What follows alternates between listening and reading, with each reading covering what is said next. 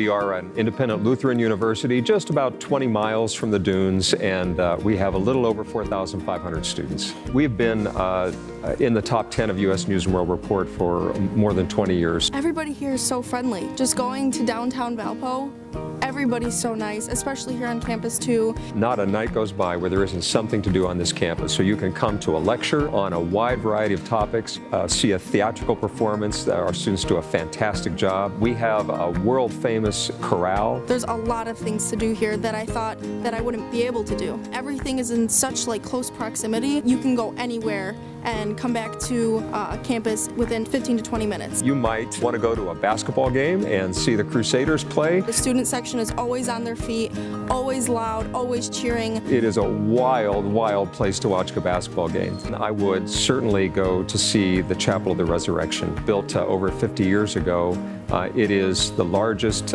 collegiate chapel in North America, and it is one of the most beautiful college chapels in the world. I think it's the best thing on this campus to go to. It's beautiful on the inside and out. The stained glass windows are gorgeous. A great place to go is the Brauer Museum of Art.